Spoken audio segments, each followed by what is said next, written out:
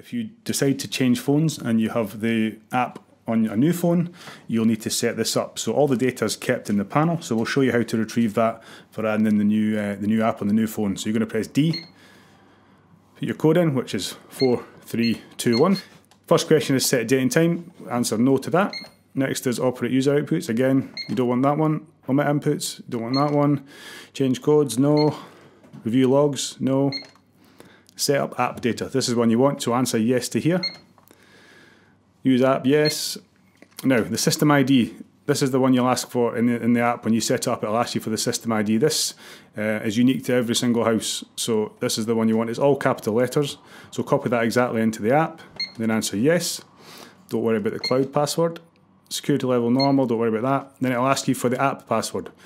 So that password will be, for example, we've just used test here. So you'll put that in exactly as it is, lowercase there. And then answer yes. And this will take you back out to the beginning. And once you've done that in the app, it'll ask you for your user code. That's the code we put in to get into this menu, and that's all you'll need.